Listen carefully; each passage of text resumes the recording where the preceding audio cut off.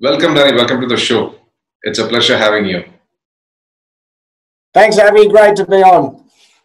Absolutely, absolutely. It's an honor to have you on the show. So, for our viewers, you've had extensive experience in the field of strength and conditioning slash sports science. You've been working for almost 15 years, if I'm not wrong, 15, 16 years.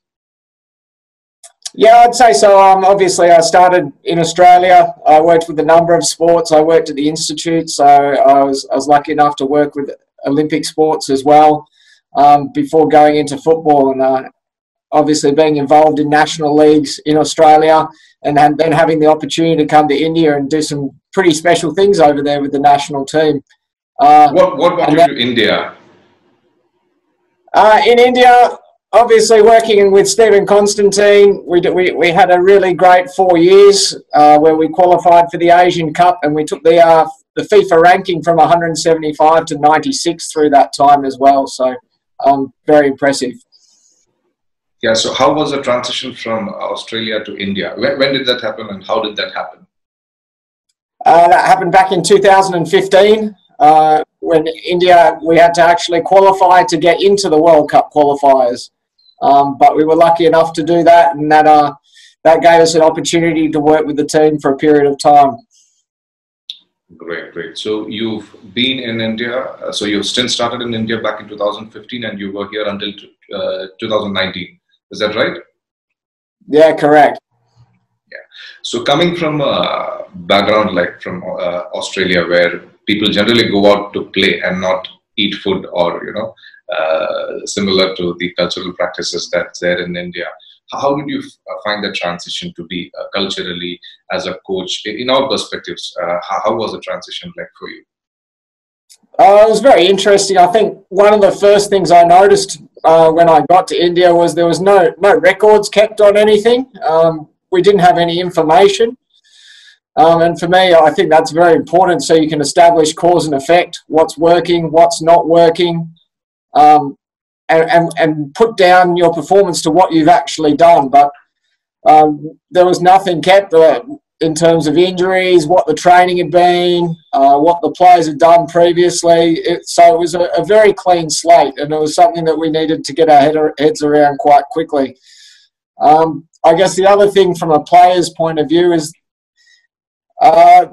this feeling that the players were happy enough to get the tracksuit. They're happy enough just to represent the Indian national team, and there was no pressure on them to perform against other countries. They were happy just to raise their value in the domestic leagues by having the tracksuit. Right, right. So did sports science exist in the national football team prior to your arrival, or was it something that you introduced during your contract over here in India? Well, they had previously had fitness coaches, Abby, but in terms, as I said, there was no information kept, so it's very hard to have a scientific approach without information. And I guess we were the first ones that really kind of drove that process and really tried to put some reasoning behind what we do. I can totally imagine your situation where there is no data to deal with, no pre-testing, none whatsoever for you to even get a direction to where to start putting in your efforts. And how did it? How was the response from the coach and the other support staff when you started implementing sports science related testing, statistical measures, and how was the response from the entire team?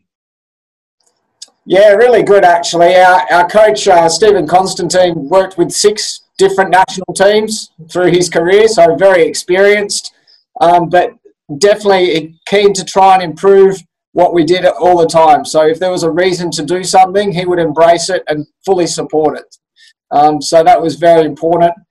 The medical team, I must say, I'm very thankful to them. They embraced everything straight from the outset, to the point that I guess the numbers we were taking and the measures we were taking directed their practice on a daily basis. And in the end, I couldn't get rid of some of the tests because they found such a good practical use for them to govern what they were doing and direct their workflows as well.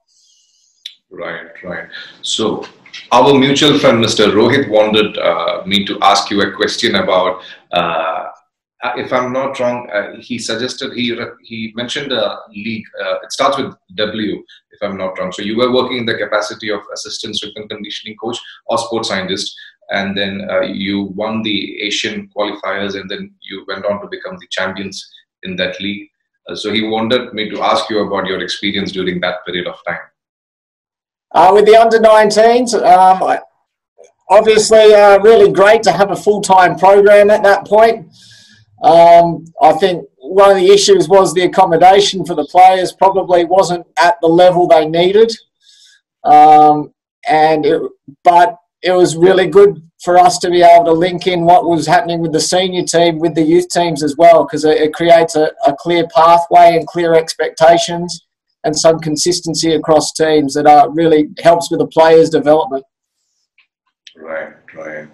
So it was a surprise to me as well until the point where I started looking into the Indian football national team and the support staff structure. It was quite a surprise because what I obviously assumed was that in India, as you know, everything is about cricket.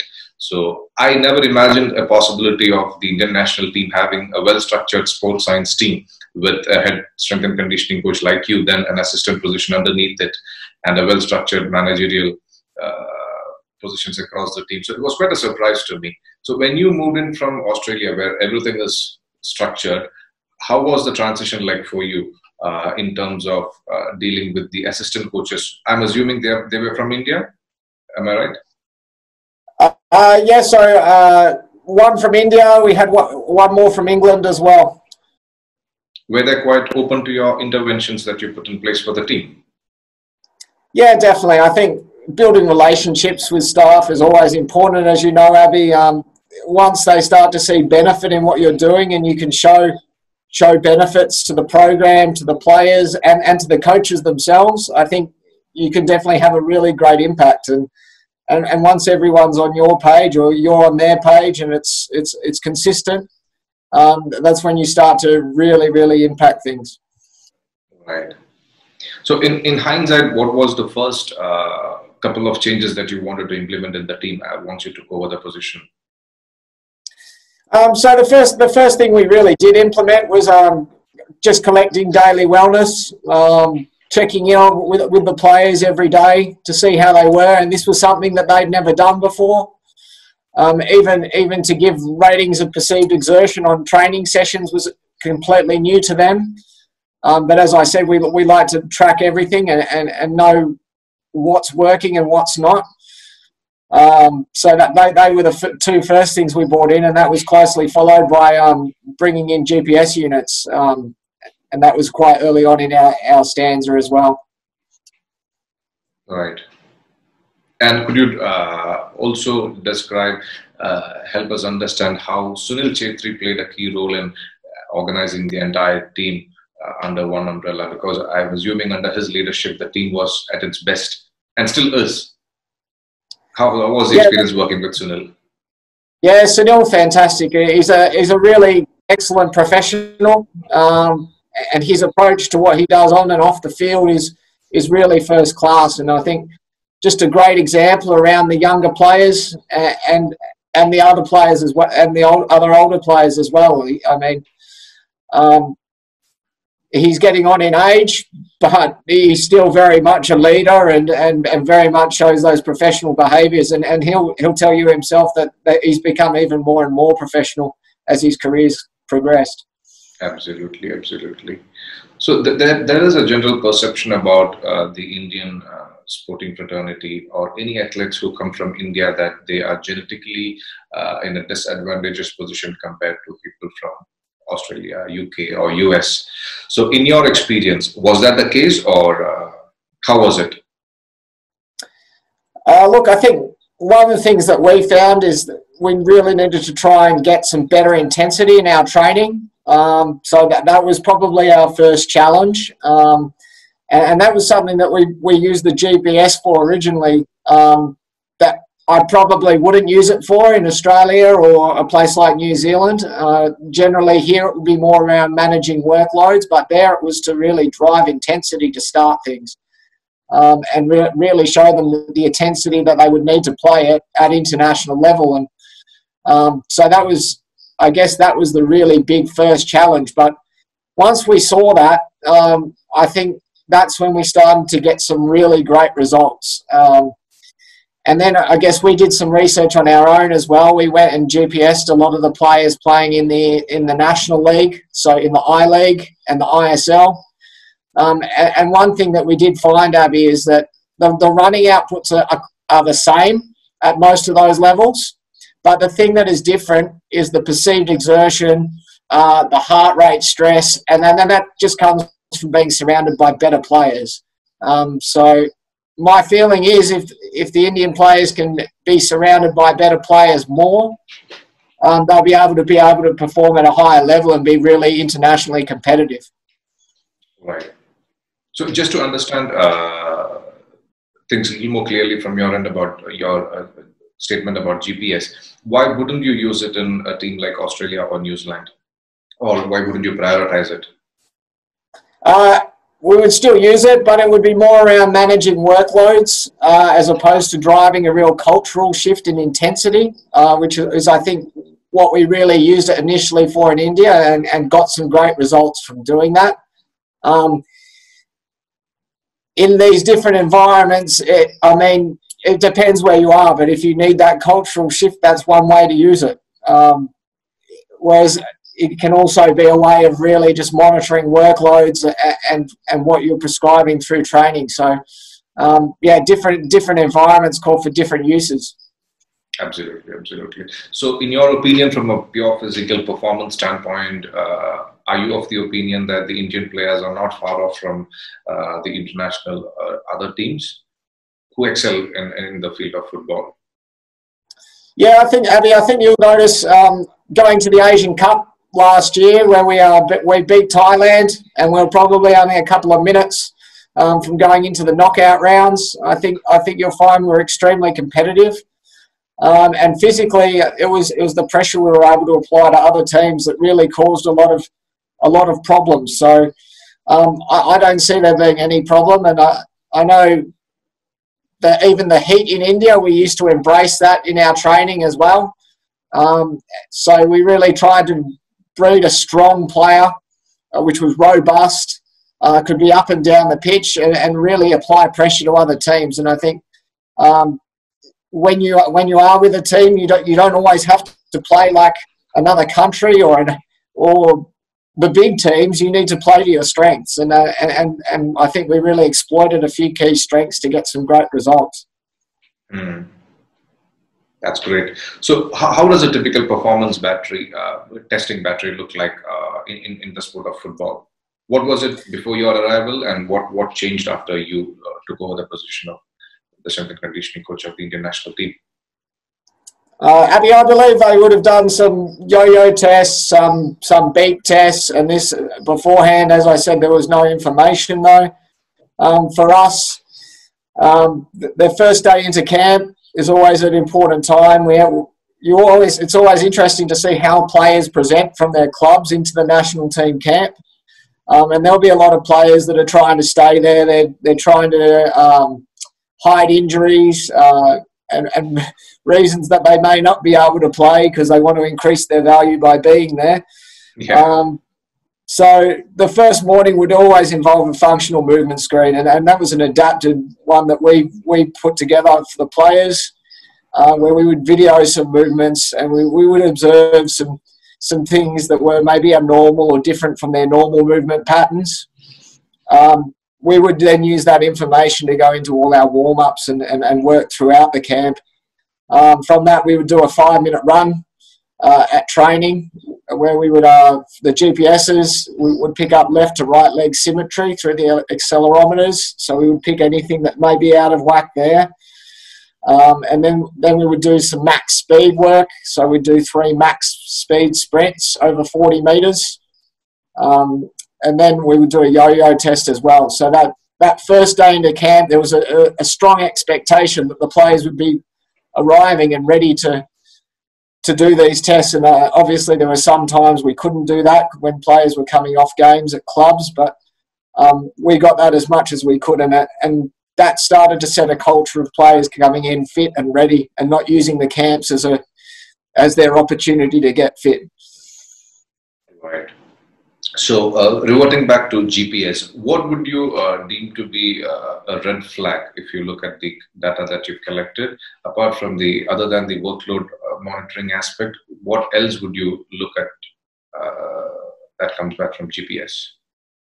Yeah, so look, we have a benchmark based off research on what we would expect every player positionally to hit in a match. So then we kind of monitor what that looks like across a week, and we know if we're performing, we're preparing for a big competition with multiple games in a week, we probably need to prepare our players to be able to handle those workloads. Right. Outside of that, obviously, we look at maximum speeds and obviously exposing our players to that once to twice weekly, and making sure that we've targeted every physical area and there's nothing missing from a coaching perspective and a player's perspective. Right. So, if you were to generalize it, what typically would be the high speed distance that a forward or striker would cover, at least in India, when you compare it to the data that you have available right now, working with New Zealand football team? I think it comes down to lots of things, Abby, and we've got to remember that output doesn't equal performance physically, and so it's really contextual and depends who you're playing, what the game style is, and just all the elements of the game. I mean, we played a couple of games against Macau, and the pitch is so small when they sit back in their 18-yard box that you're not going to get any high-speed running. You're not going to get any sprint running. But then again, you might play a team like Oman, where the game can be quite end-to-end, and there's a lot of transition, and then there's a lot of counter-attacking. So then you're going to have those. So I think it's important to remember the context. But as I said, we were really happy with the way that the players improved, increased their intensity, and were able to put pressure on the opposition that we played, and that was a real strength. Absolutely. So, if you had a chance to make a wholesale change, knowing what you know right now about the Indian football team, what wholesale change would you like to make in the national football team in terms of the sports science department? I think very similar to what we're doing here in New Zealand, Abby, actually, and that's really trying to connect the country a lot better. I think once you connect the country better, you're able to find better players, and you're able to have the clubs and the people on the ground in the States actually do a lot of the work for you in developing players and physically preparing them to take the next step to the next level. So I think things like national testing, national S&C networks can be a real key part of the puzzle. But from a player's perspective, I think they need more time surrounded by better players, as I discussed earlier. I think more professional environments are definitely helpful, and more monitoring the players in their environments, their home environments and club environments, and benchmarking. So really setting an expectation of where they need to be competitive internationally. Absolutely, absolutely. So shifting gears slightly from this topic, so when you are in such a position where you are the head of S&C for the national football team, what is the scope for CPD? If not for you, the assistant strength and conditioning coach, where there's scope where you could find slots where you could implement some sort of further academic progress or practical experience or any internship opportunities. Did that exist within the team when you were here? I think it was quite a challenge, being the fact that camps are based in hotels and stadiums, and there's a lot of travel involved. I did have an assistant for the later part of my time there, and we brought them in from overseas because of the expertise they had in the areas that we needed covered in terms of recovery and extra work around the preparation of multiple groups of players based on playing time and intense tournament schedules. So I mean, there are opportunities, and there are opportunities here as well. But it's tough. Like it's got to be recognised that the national team you're playing at the highest level, and it's not really the place to be learning. It's a place for expertise, and it needs to be valued in that way. Right. So you just mentioned about the density of the camps or the matches. Would you just give us a little sneak peek into how the camp schedule or match schedule was during the season? How packed and how dense was it? Yeah, so the way international football works, Abby, is basically FIFA give you 10-day windows. So 10-day windows in across the year, and you get the players for those 10 days. You might be lucky if you go to a tournament, you get an extended preparation period. But outside of that, it's just the 10 days, and you might play 2 games in those 10 days. So you've really got to hit the ground running, and you've got to be very effective and use things that you know that are going to work and going to definitely have an improvement in that period. You have to be really spot on. And I think that's something that as I said, we collected a lot of information on our training schedules, and we changed a fair bit as we went. So the early morning training session that's quite traditional in Indian clubs, we got rid of because basically we found that their wellness was lower and groin squeeze scores were down, so we're probably not getting the maximum benefit out of an early morning session when we could better allow the players to sleep, and that would be better for them in these intense schedules. So as I said, we really used the information that we had to kind of govern the way that we could prepare the players, and I think that's something we did really well as a staff team, and the players really took on as well, because we would be giving them the feedback on why things were changing and why things were a certain way, and we could back that up with numbers and graphs and get their input as well into what they felt really improved performance for them. So how was your communication loop with the athletes? So let's say you've spotted a couple of red flags in the wellness profile of an athlete. How would the communication loop generally work? Was it through the coach, or what was it you who directly communicated with the athlete?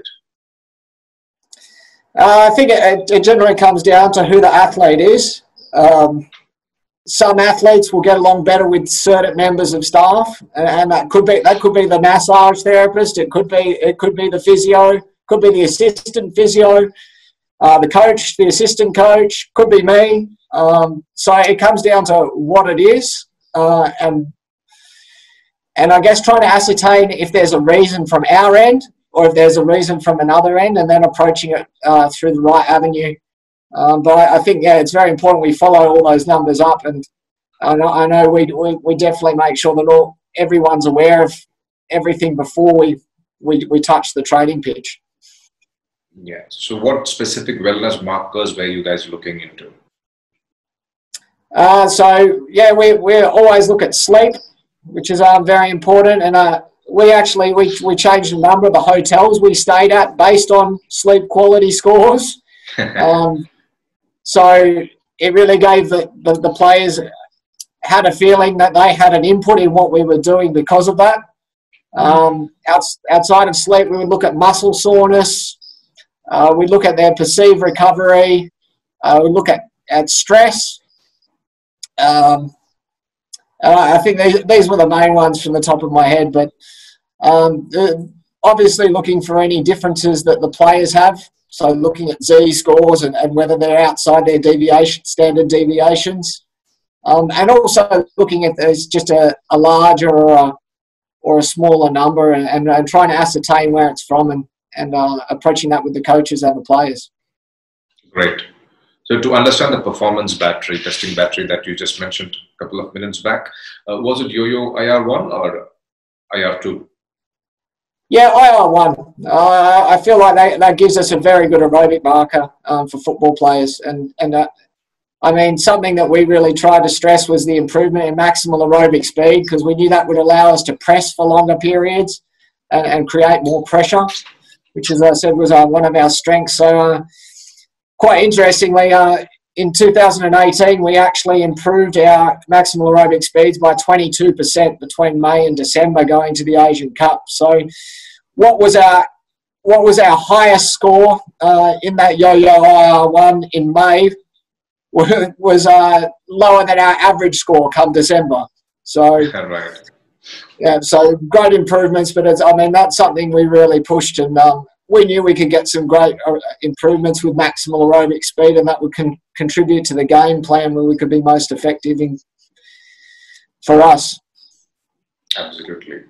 And which test was there in place for agility, change of direction? Always an interesting one, the agility and change of direction. I think when you look at that, it's very hard to get a specific measure that correlates to game outcome. So we didn't actually look at that at all. I think most of our work was based off a speed profile of max speed and max aerobic speed. We didn't touch too much on agility. We did quite a lot of agility work in training and using the GPS to look at that, but no specific testing measure. And I think the jury's still out on agility testing and whether there is a really good test that will give us a good indication of physical performance in games. Yeah, that makes sense. So as a practitioner, if you were to compare the efficiency of yo-yo IR1 versus 30-50, where would you put more weight on? The 30-15, I love that. I love this test, but it does need a 40-metre area. So it's a little bit limited in that way. And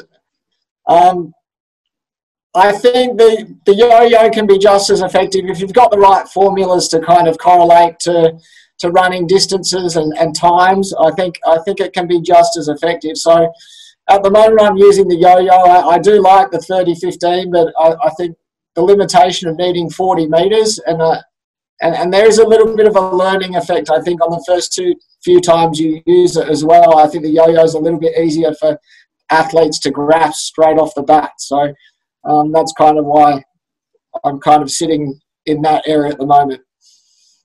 Makes sense. And how about the strength testing profile? How did it look like? Or was there anything as such? Yeah, strength's always an interesting one in football. There's been a lot of coaches who've come out and said that it's irrelevant or don't see room for strength in their work.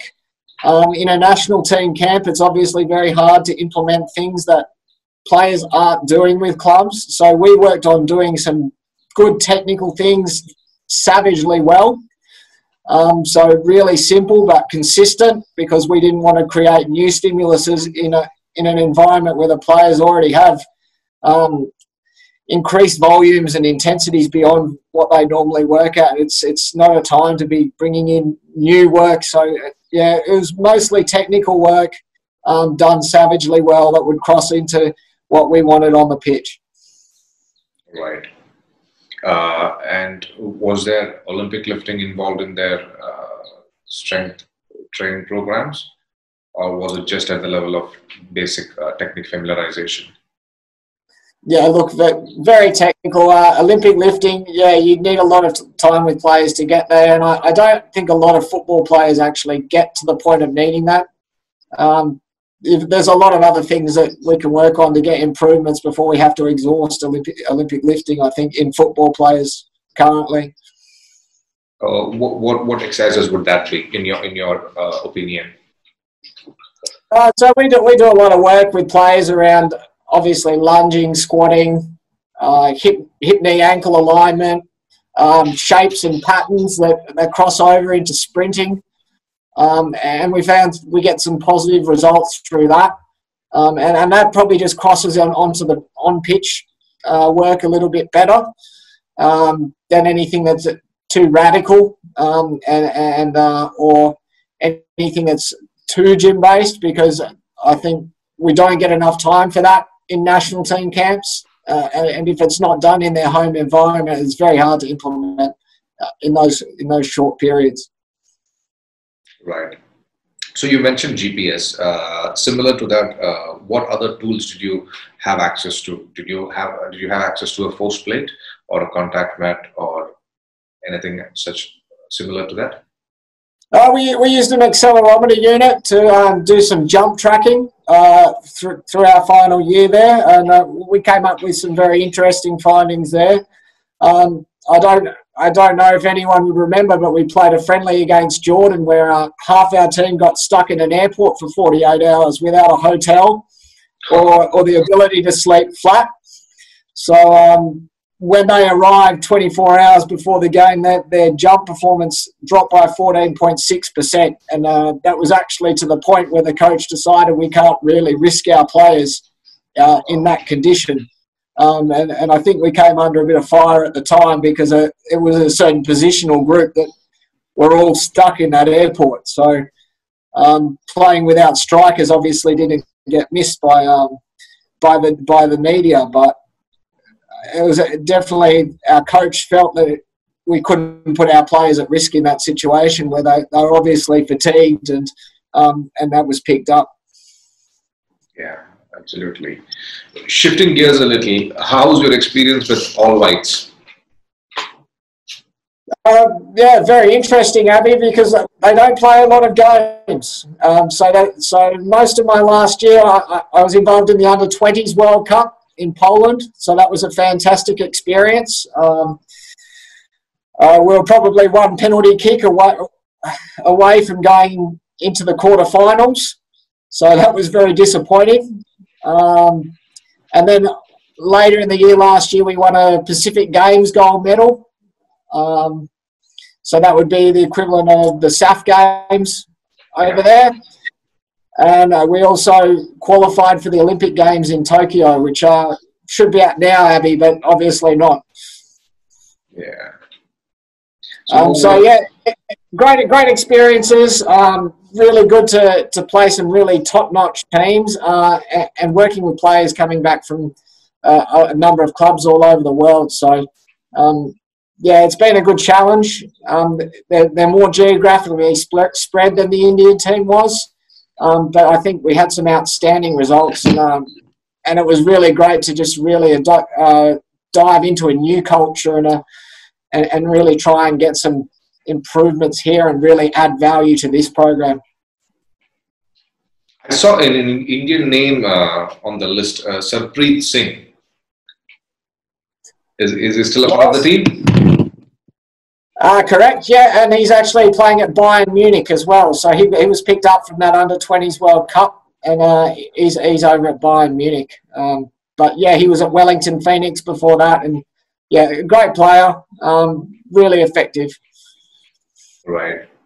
So what is the most prominent difference that comes to your mind when you compare where you are right now with the 4 years that you've spent in India in terms of the sports science department, and overall team culture?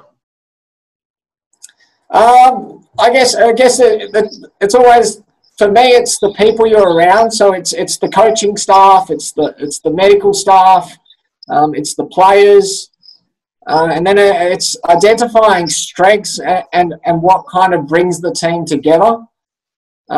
So I think the culture we really instilled in India was one of hard work, and that was very much led by the coach, and the players really bought into that. So hard work was something that really got us very far. Here in New Zealand, it's been very much a part of bringing people together, so embracing personal connections, and we spent a lot of time on that. So and that's something that's kind of come from that Maori tradition as well, and the local background here in New Zealand. So it's different everywhere you go, but it's about what makes people tick and what makes people want to perform. So yeah, it's been different, but yeah, good. Right. So in the previous chat we had, you had mentioned that Indian players should be in a position or should be put in a position where they are playing with much more experienced people, and they should be put in more competitive environments. So could you expand upon this a little more? I guess that's the desire to kind of put yourself in good environments. Gurpreet Singh was a good example, the goalkeeper, still the national team goalkeeper. He went and played in Norway for a couple of years. Much less salary than he gets in the Indian Super League, but the opportunity for him to go and learn alongside other players in different environments, and in some cases more professional environments, I think is a great opportunity. The same thing with the clubs in India. The ISL clubs are starting to bring in some really good specialists. So those type of environments now are really good places to develop. But I mean, a couple of years ago, it was the players that were on the verge of retirement from Europe that were coming in and playing, and they were probably slowing down the league as such. Whereas, I mean, we were really pushing that the Indian players should be really the ones driving it forward and really putting the pressure on those players to play at a high physical level. Right.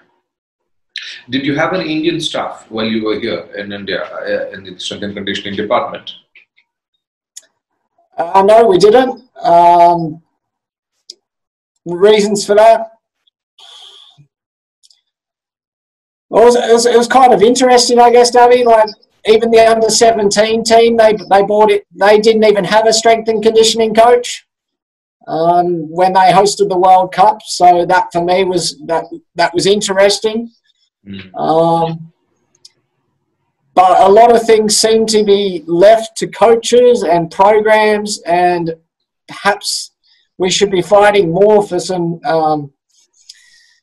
I guess a more standard approach and more cohesive approach to developing players and systems and best practice that we know improves players and best develops them across a period of time to really meet the goals of upcoming tournaments and opportunities. Right. So while you were here, did you get chances to interact with the Indian SNC community? I had the opportunity to go to your workplace, Abby, the institute down there, and help run the ASCA course down there. So that was a fantastic opportunity. Outside of that, I tried to liaise with the guys in hockey and the guys at all the clubs as well. So I think sharing knowledge is just such a valuable part of what we do, and if you can take one little thing from anybody, I think it can make your program and your players better. So absolutely, you'd be silly not to look for what you can find, and it can sometimes be in other sports. I don't think we should bury our heads in the sport we're in or the systems that are there. Look for anything that can improve us and our coaches and our players. Right. I think I was on a vacation when you came here to the institute for the ASCA Level 1 course, because I remember all the instructors who came for the Level 1 course, and when Rohit told me that you've been here on site, I wasn't sure if he's getting facts right, but then when I went back to the admin department and checked, they confirmed that you were here. When was this, 2019? I would say 2018. Oh, okay. Yeah. So was it just you, or you had a co-presenter with you? I was with Dan Baker, the president of the ASCA. So, yeah, it was a good course. Great. So are you still lecturing for ASCA Level 1 courses back there in, not during the COVID-19 time frame. Other than that, are you still doing it? Not at the moment, no. I'm quite focused on trying to put this New Zealand football community together in S&C and hopefully try and build it up to physically benefit our players. It's quite a challenge. I've got a few less people to work with here, Abby, than I did in India to find players, yeah. Do you understand Hindi? A little bit. What's your most favorite food? Indian food, of course. Look, I don't mind a bit of chicken tikka. I think Indian food's really nice. I think one of the I guess one of the experiences I'll never forget though was when the whole team got food poisoning in a Delhi hotel, and we couldn't train for 3 days. Oh, that's bad. Yeah, it's not a good sign when you wake up to call the doctor and he can't get out of bed either. Right. Of all the cities you've been to, cities or places you've been in India, what's your most favorite place? I stayed in Goa, so I found Goa was quite nice. I thought I enjoyed every city for what it had. I think India is such a fantastic place. Kerala really nice, your hometown as well. And enjoyed going down there a couple of times. Mumbai in its own way is quite majestic. Even Delhi, the capital, but yeah, I think every place there is really nice in its own way. Absolutely. So where I live back in Kerala is very close to where Ashik lives. So Ashik Urunian. Yes, yeah. Oh, great player, great runner, yeah. Yeah. What's your take on his level of fitness and performance?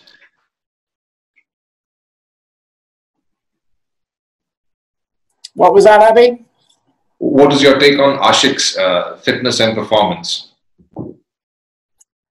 Yeah, look, he's really great. His ability to get up and down the pitch, I think, is really good, and really contributed to one of our strengths, which was that counter-attacking game, and the ability to push up and down the ground quickly. He was really a player that favoured that style, and he can be dynamic and really lead to some pivotal moments in games with his output. So it was great to work with him, and so keen to learn and take in everything too. So, and I think that was actually something that was reflected across all the players. They through our time, they just got so much better at understanding S&C and how to look after their bodies on and off the pitch. So I think, yeah, he's a top example of that, actually. Absolutely. So at this stage of your professional life, what is your focus, other than your interest to get the team win and increasing performance of the entire team? For you personally, what sort of goals have you set for yourself? For me, Abby, I just love being in team environments. I love making people better. I love getting better myself. So really working with a coach to improve what we deliver as a staff, working with players to improve what they deliver. I think that for me is pivotal. So for me, it just continues to be relationship building, finding new ways to transition knowledge, transition evidence, and really just build everyone around me and myself included, and do what's best in those team environments to get performance. So that's really what drives me. Great. So this might be a tricky one. You've worked with multiple sports throughout your career. Compare that to someone who's just been with football for about 15 years. What do you think are the pros and cons of both sides of the spectrum? Having experience with multiple sport versus having such a narrow, for lack of a better word. Well, I think it's a little bit like early specialisation for players, isn't it? You kind of go into one sport, you probably miss a lot. Whereas being across so many sports, I think there's so many little things you can add and even question about certain sports and their culture and the way they do things. And doing things the way that we've always done them is not really a good reason anymore. I think if there's evidence that we can do things in a better way, we need to do it. And I think there's so much you can take from different sports. So I'm really proud of having worked across a range of sports, and I still try to put myself in those environments and discussions where to understand what they are doing and what they're doing better. And often it goes both ways. They can take some things from football, but football can take a lot from other sports as well. And in the end, we're all trying to improve performance and athletic quality. So I think being broad and general can have so many benefits, as well as obviously getting into the specifics as well. Right. How do you strike a balance between what you as a strength and conditioning coach wants to implement versus what the coach wants to see, or facilitate to any prior beliefs that the players might have about how their training programs should look like in the field of football? Because things can get slightly hairy sometimes, because there are a lot of videos floating around on online mediums where a lot of things are done which are too specific to sport, but we know as practitioners that may not be the best intervention to be put in place right now. So how do you find a balance in such a scenario? Yeah, I think it's finding the important points that resonate with the coaches, and I mean there's a few key ones for me. Better physical qualities result, and better physical capacities will allow the coach to get more out of the players. So that's very important for me. Another thing is we do know that 83% of goals in football have been shown to come after powerful actions. So what we're doing has a definite transition to things that affect games. And that was some research on the Bundesliga that I've been presenting a fair bit recently, because I think that sells that these powerful qualities need to be developed.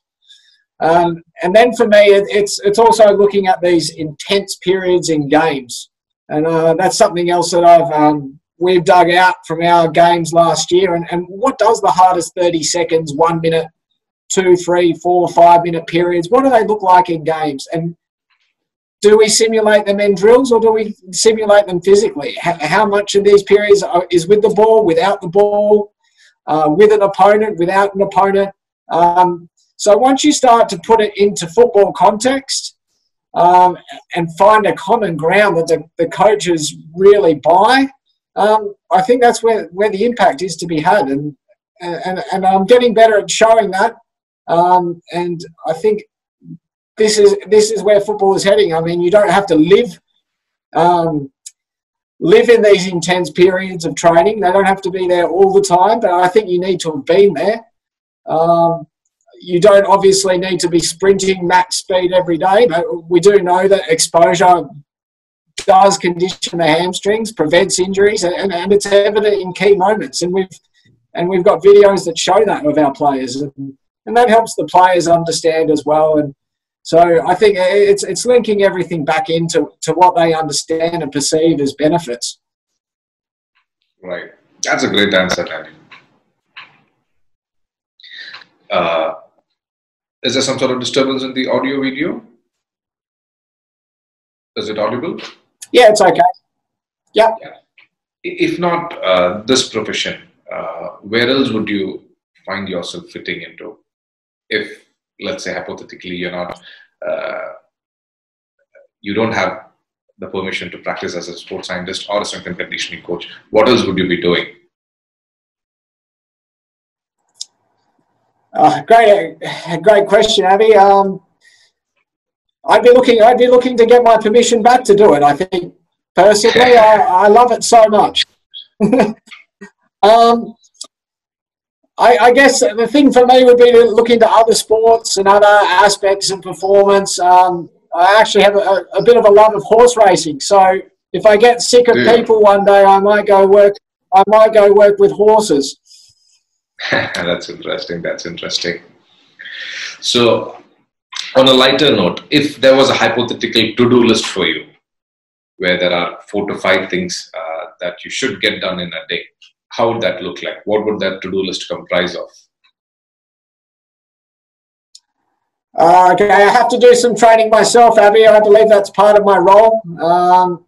even training this year, I've developed a greater understanding of a lot of things that I probably wish I knew when I was a lot younger, and connected a lot of dots between the theory and what I've been practically doing, so that I think will help a lot of the players I work with and the coaches.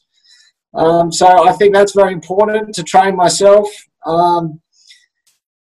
Absolutely need to do something positive for the players and the coaches that I work with, and whether that's pointing out some research, whether it's just connecting. I think that's very important. Apart from that, it's just I need to be healthy. I think that's very important. Our bodies are the most important. Our bodies are the most important thing we have. Definitely can't continue as an S&C coach if we're not healthy. Yeah, and just keep developing, keep improving, I guess, is the last one, and continually look for ways to develop and improve. They're obviously key things that I need to do every day. Great, great. So, as a concluding question, what would be your advice to young aspiring strength and conditioning coaches from India? Knowing what you know about India and the Indian SNC community, what would your advices be? I think you need to be very hands-on. Get in and work with the team. It's very important that you're there. You're developing your systems. You're developing relationships with coaches. And then as you're doing this, seek feedback. Get feedback on what you're putting together, the style of coaching that you give. You have to be very authentic, be yourself when you are implementing what you do, but get feedback and keep improving. Opportunities will come, but you need to seek them.